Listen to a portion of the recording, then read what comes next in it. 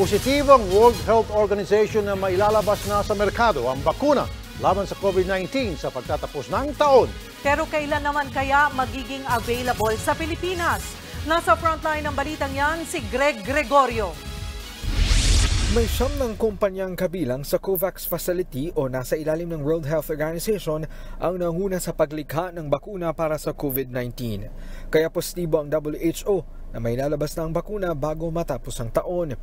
We will need vaccines, and there is hope that by the end of this year, we may have a vaccine. There is hope.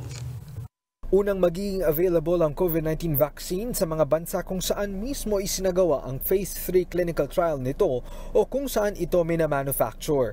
Pero target ng WHO na ipamahagi ang 2 bilyong dose ng bakuna sa low at middle income economies gaya ng Pilipinas. Ang best case scenario, makarating na ito sa atin sa unang bahagi ng 2021 kapag naihain na ang application for registration bago matapos ang taon. That's good to hear because that means if really a vaccine will be available in one country, then there is a chance that in the next 1 to 3 months, it may be available in the other countries depending on how fast the regulatory approvals will be in the different countries. Yun nga lang, baka maging limitado lang din ang supply. Sa pagtaya ng Science and Technology Department Philippine Council for Health Research and Development, baka katumbas lamang ng 20% ng target nating mabakunahan ang makuha natin sa COVAX. But we're optimistic because most of these vaccines, in fact almost all of them, we are already in negotiations with them.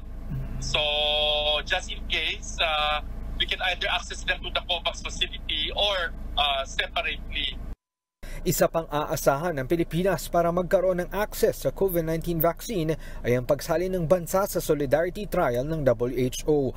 Pauunahan ito ng Philippine General Hospital. Napirmahan na rin daw ang clinical trial protocol at ang DOH nakikipag-ugnayan na rin sa mga LGU at komunidad kung saan maaring isagawa ang trial. Nagbabalita mula sa Frontline, Greg Gregorio, News 5.